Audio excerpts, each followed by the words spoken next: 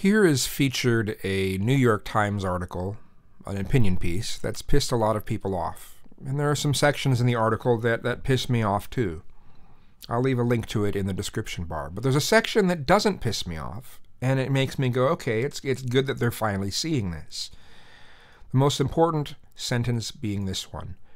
Meanwhile, sexual morality, so long resisted by liberals, has returned with a vengeance, albeit under progressive terms. Okay, that is, I don't know if you realize how important that is, that people are starting to see this. Okay, it's basically saying that what used to be something that only the religious zealots would push, it's now being pushed by progressives. Here's another part. Unable to find justice or to even imagine it, we are returning to shame as our primary social form of sexual control, and that's not good.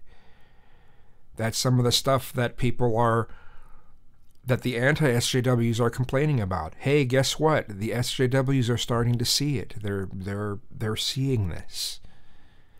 This is a good thing.